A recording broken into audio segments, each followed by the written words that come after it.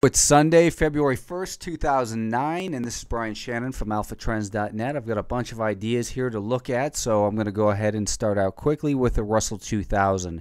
The Russell 2000, in my opinion, looks like it's probably the worst index as far as the major ones go, and this market, particularly if it breaks below this this level in here at about 43 or so, and I didn't draw that very well. But if it breaks below 43, then I think we've got the potential for a test here, and then down towards the lows that we saw last year.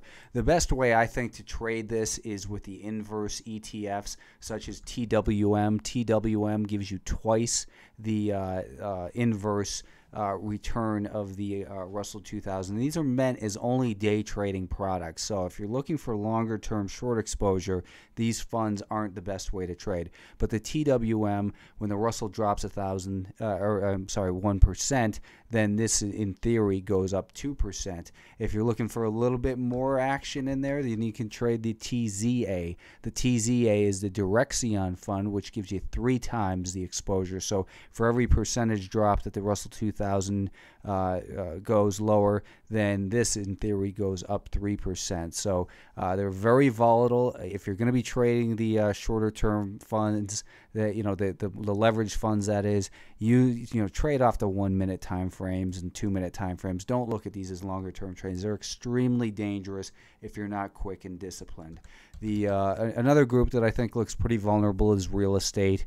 The Dow Jones Real Estate Index is the IYR. This is the major index, and basically, you've got some bigger support down near that $30 level. That if that breaks, then I think you're going to see some panic. The best beneficiary in there would be the SDS. This is 2 times basically short the IYR. So keep an eye on those. What I want to do now is go through the stocks that I'd mentioned on Friday and clean up that list and give you a bunch of other ideas to look at. So we'll start out with level 3, LVLT. As I've been saying, I thought it looked like if it could get above $1.20, then it was time to purchase this stock. If you bought this stock and if you're holding a loser, this is why you have to wait for momentum for a purchase, because there's no odds buying when it's neutral, especially when we're in a bear market. And we're in a bear market, there's a lot of risk out there, so you've got to be very careful with any new purchases that you make. So no trade should have been taken in level 3. Same goes for coal. What I was saying on KOL was if this market could get above $14.30, then perhaps it would be a purchase. It didn't do that.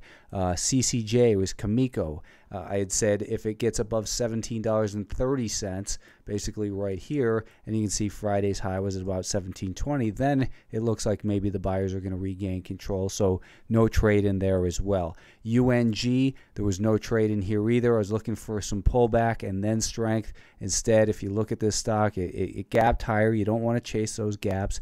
And then it just completely failed, staying below the VWAP right here initially, and no reason to be involved in UNG. This is a broken market. It was just a potential short-term trade, thinking that maybe it was going to get moving higher. It didn't do that, so there was no reason to be involved in that. So those were the stocks I had mentioned, and let's go ahead and take a look at some new ones now. 2 bullish-looking ones. Again, when I say bullish in this market, we're in a bear market. We're in a vicious bear market, so it's relative to a lot of other stocks. But if the market can move higher, then a beneficiary of that might be something like Dish Network, symbol DISH. You can see that it is starting to rally a little bit in here, and if it can push past this level, then maybe it goes back up towards 16. Looking at a 10-minute time frame, you can see we've got lower highs and lower lows right now, so no reason to buy. Maybe getting above this level to be conservative, a little bit safer, I'd say maybe getting above that. Don't chase gaps higher. It is foolish to buy a stock that gaps higher in this market. You can say, well, it wouldn't have worked there. It would have, but the odds are against it. That's maybe 1 in 100 stocks that gaps higher will continue higher. The rest of them are just completely failing. Another one, last one, is a potential long. This stock's trading some pretty good volume down here. This is Maxim Integrated products, semiconductor related. But you can see that we've seen some big volume in here. It looked like a little shakeout on Friday, and it recovered nicely, trading that big green candle above the 10, 20, and 50-day moving averages. It's still not ready in here yet. Just keep an eye on this one. Don't purchase this one yet, but keep an eye on it for it to set up the next couple days. Some short stocks to look at on the short side. Akamai, symbol AKAM, looking like it's found some resistance up at this prior level of support. Now on a 10-minute time frame, perhaps breaking below 1340, it gets going. I'd say worst case stop is above this level here at about this is 13. Let's say 1390. So that's worst case stop. What would be better is a rally maybe up to 1375 and then a failure. Then you can put your stop right here at about 1377. But AKM looks like it should continue lower. The shipping stocks have been real weak. NAT, which is Nordic American Tankers, has been pretty much immune to the bigger sell-off, but it's holding along this longer-term level that just keeps getting hit here on the support. You can see the big volume that it traded in January and a big red candle. So it looks to me like this stock may be getting ready to catch up with some of the other shipping stocks, like look at Dry Ships, TK Shipping, and that sort of thing. TBSI or a couple other names in there. But this stock looking like the sellers are starting to really get more aggressive in here, and maybe breaking back below this level would see some downward momentum. If you get involved, absolute worst case stop goes right up around this area, 29.65. NDAQ, I've been bearish on this stock from time to time. Weekly time frame, it's still hanging around this area that had been prior support. Turning into resistance in here. Now on the daily time frame, you can see we've seen another one of these little rallies in here, and on the 10-minute time frame, it's breaking back down. We've got a 5-day moving average that's flattening out. If you get involved in this one, worst case stop right up around 22.50 or so. I think that this stock could fail, miserably, basically. Pool, I was talking about this one last week a few times. Really breaking below that level, lights out on POOL. Still looking like longer term, down towards that $12 level or so. And it's a thinner stock, so be careful with this one. Perrigo is still hanging on the edge of this cliff, and I think it could just get hammered in here. I'm going to consider, again, buying puts and trying to hold them, as long as, what you want to see is the 5-day moving average flatten out or so. When the 5-day moving average is flattened out and the stock holds below it. So in other words, I don't think it's quite time to buy it yet, but it sure looks like it's getting close with this failed move on Friday.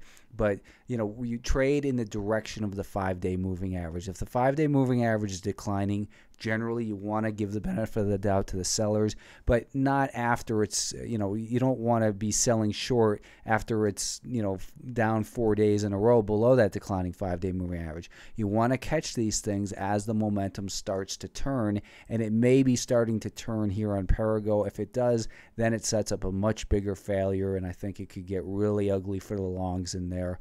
Same goes with Teva. I've been watching this one.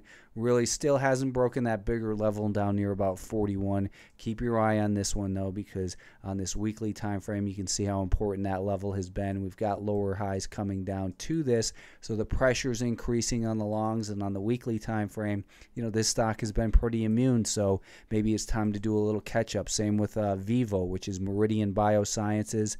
Longer term charts just look like the sellers are really stepping up the pressure in here and maybe breaking below these lows at about 21.15 or so. If you get involved there, worst case stop probably right up around that 21.60 level. Insurance companies, there's an ETF for those, which is KIE. This is the Dow Jones one, but here Travelers looks like it's getting ready to test back down towards that level. You can see here in the daily time frame, it's setting up pretty weak. We've got a little bit of support in here recently. The 30-minute time frame, it's maybe a little extended here short term, but keep an eye on it. Same thing goes with Chubb. CB is the symbol here, and old Chubby here looks like he's breaking down. So it's a choppy stock though, so be careful with it. No specific recommendations on these. A couple other sectors that look weak are consumer discretionary, which obviously makes sense, and that's the XLY. XLY probably a little extended in here. Maybe if you get a bounce up towards that 5-day moving average, then you want to look to sell short failures of any rallies. Same goes with the RTH, which is the retails. The retailers, RTH is the symbol here. It looks like it's, this whole market looks like it's really in trouble. Those two longs that I mentioned at the beginning are just in case the market goes. Don't look at these as, this market as anything bullish, because it's really, there's just, it's an ugly market. There's still a lot of uncertainty on a lot of, in a lot of regards. So you've got to just, play a very strong defense and look more carefully, I think, at the short ideas.